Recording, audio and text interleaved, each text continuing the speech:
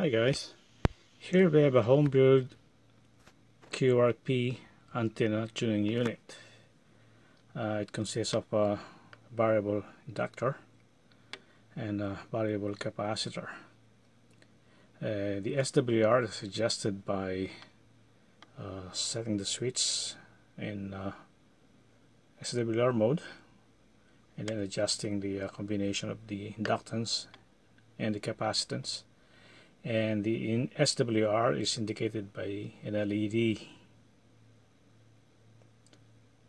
So once the lowest SWR has been set, the switch is switched to operate.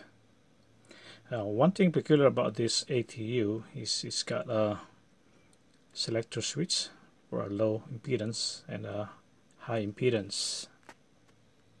So at the back you have two output connections. That's BNC for low impedance and screw-on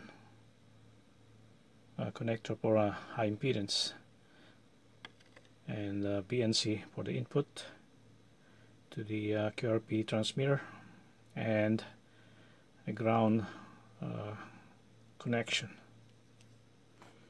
Let's have a look inside. So inside we will find an inductor with several taps.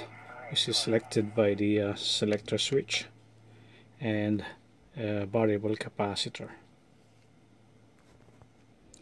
Now on the other side you can find a bridge circuit, and to illustrate, in a bridge circuit you have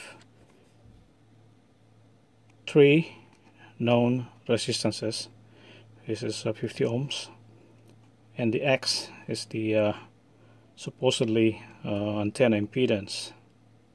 So in theory, if all the resistors are equal, no current should be flowing in the middle circuit. So when you adjust the inductance and the capacitance, as you approach 50 ohms, the current flowing in the middle will approach almost zero.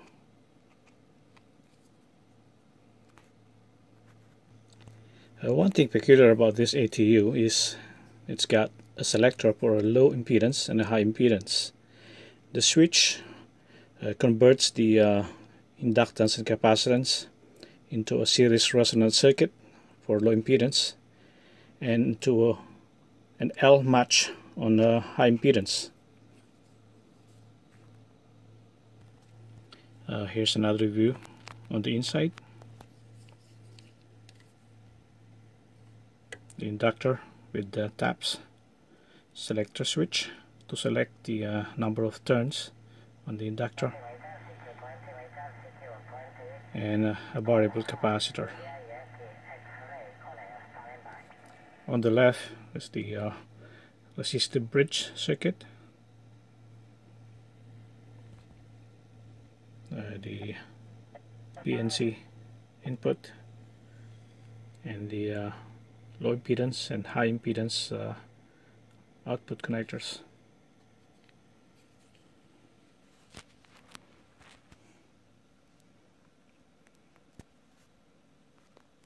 Okay, so there you have it, a homebrewed QRP ATU.